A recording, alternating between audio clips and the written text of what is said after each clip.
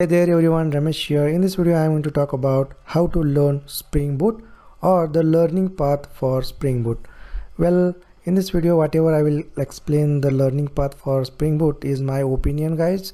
So there can be any other opinions out there, but as per my opinion I am going to explain you how you can learn Spring Boot step by step. Without further any delay, let's get started. The first step is you should learn Spring core basics. So please don't jump into Spring Boot directly. If you don't have prior knowledge of Spring core fundamentals, then it's very hard to you guys to understand the Spring Boot internals or how the Spring Boot is doing behind the scenes.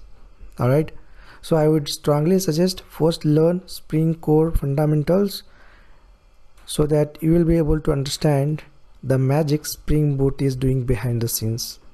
Okay, so get familiar with dependency injection concepts and bin scopes, annotations, lifecycle callbacks, bin configuration styles like annotation based configuration, Java based configuration, and XML configuration, and the template pattern like JDBC template, JMS template.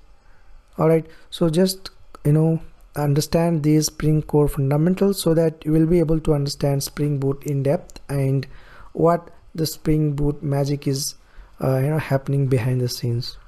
Alright guys, so this is my opinion, guys. So please don't jump directly into Spring Boot if you don't have prior knowledge of Spring core basics. Alright, so learn all these Spring core concepts before learning Spring Boot. So this is my opinion. The next step is learn how Spring Boot auto configuration works. Alright, so this is a very important, guys. The power of Spring Boot came from its auto configuration mechanism, and it is not a magic. Okay, so Spring Boot addresses the problem that Spring applications need a complex configuration by eliminating the need to manually set up the boilerplate configuration, right? So Spring Boot takes an opinionated view of the application and configures various components automatically by registering bins based on various criteria. For example, if you have used Spring UIMUC dependency in your class path, Spring Boot assumes that you are trying to build a Spring MUC web application and automatically tries to register dispatcher servlet if it is not already registered. Okay, and one more example is if you have any embedded database drivers in a class path such as H2 database or SQL database, and if you haven't configured a data source bins explicitly, then Spring Boot will automatically register this data source bin using in-memory database settings. So we no need to explicitly configure the bins. So Spring Boot takes an opinionated view of the application and configures various components automatically by registering bins based on the dependencies that you have provided in a class path. So very important, guys. Just understand how Spring Boot works and how the magic Spring Boot is doing behind the scenes. Alright, great guys. Once you understood the Spring core basics and how the Spring Boot auto configuration works, then you can start building RESTful web services with Spring Boot.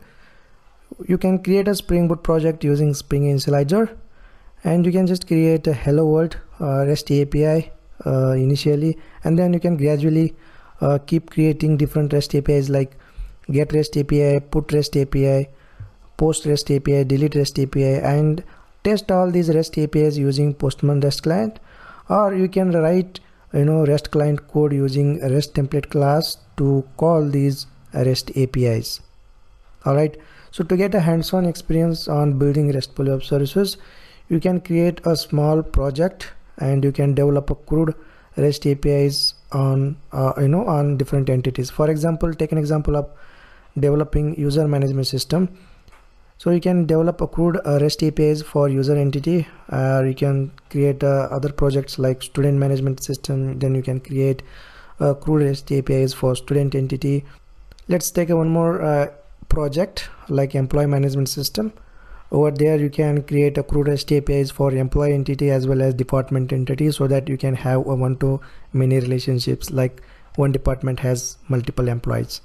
So you can create a REST APIs for one-to-many relationship, one-to-one, many-to-many, like that, so that you will get a hands-on experience on developing RESTful web services with Spring Boot.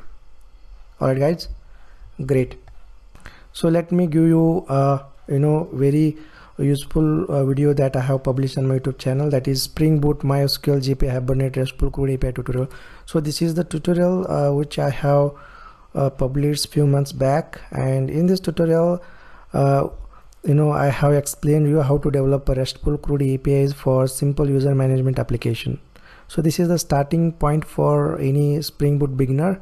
So you will build the APIs to create a retrieve, update and delete user, and then you will also able to learn how to test the REST APIs using Postman REST client. So this is a very useful video guys, just go through it if you want to know how to develop RESTful web services with Spring Boot.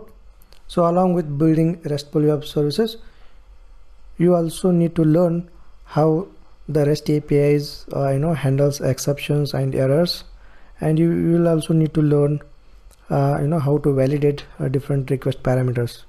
All right, the next step is build web applications.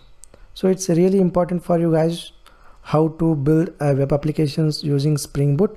So go ahead and create a Spring Boot project with Spring MVC module, and create Spring MVC controllers, and use either JSP, TimeLeap or FreeMarker or Groovy as a template engine for a view layer.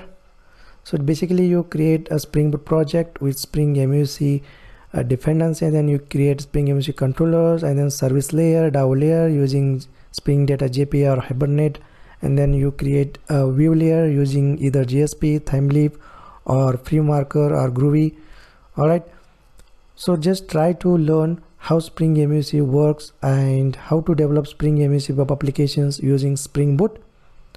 So please learn both how to develop RESTful web services and how to develop Spring MVC web applications using Spring Boot, so that you will understand the differences. Okay, so what are the things I need to take care when I develop a REST APIs using Spring Boot, and then what are the things I need to take care when I build Spring MVC web application using Spring Boot. So you will understand the differences.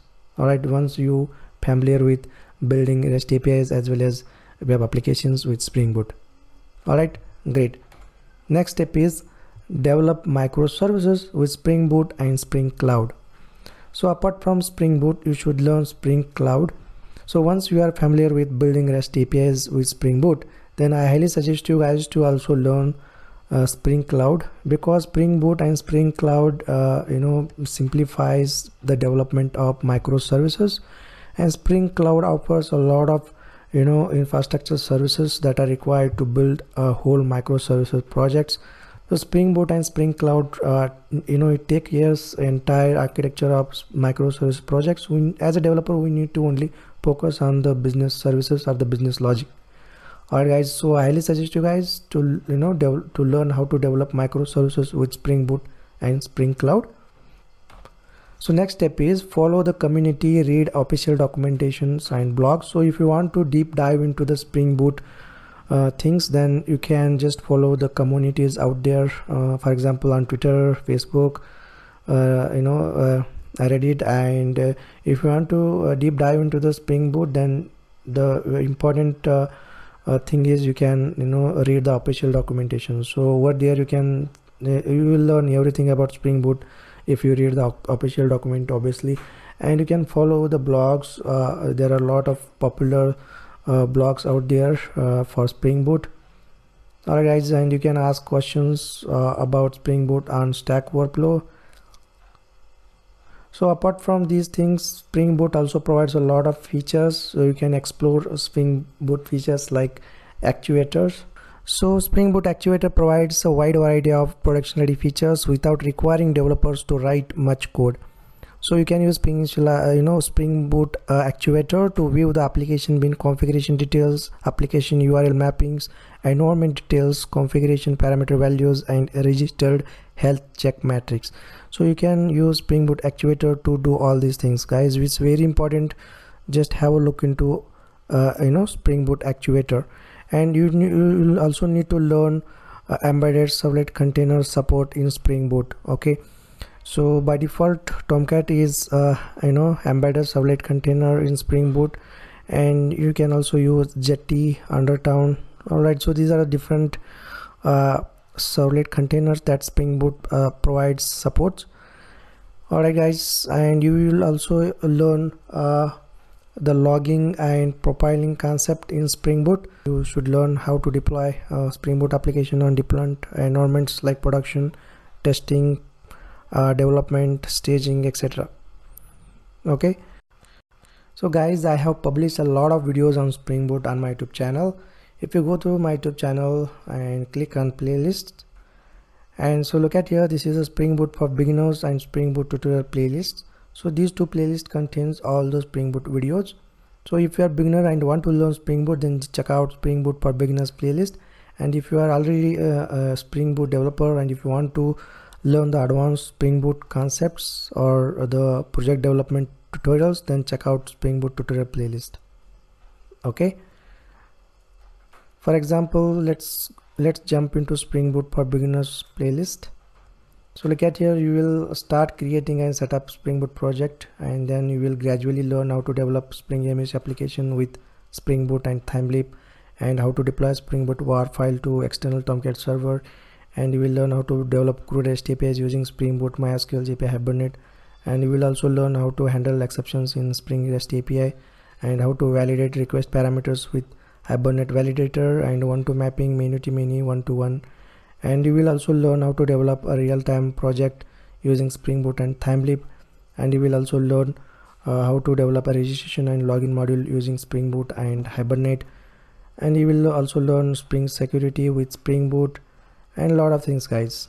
Okay, check out this playlist, and if you want to learn more advanced Spring Boot concepts or how to develop projects using Spring Boot, then check out this playlist. Over here I have provided a lot of project development tutorials with Spring Boot and other technologies. Okay, great. Alright guys, this is pretty much that I want to discuss in this video. I hope that you at least get an idea how you can start learning Spring Boot step by step. Alright, so don't jump directly on Spring Boot, just learn Spring core basics and the other Java development technologies, and then you will understand Spring Boot and what how Spring Boot is doing behind the scenes. All these magics you will come to know when you learn the Spring core basics and other Java development technologies. Okay, alright guys, I hope this video you will find useful. Thanks for watching guys. I will see you guys in next video.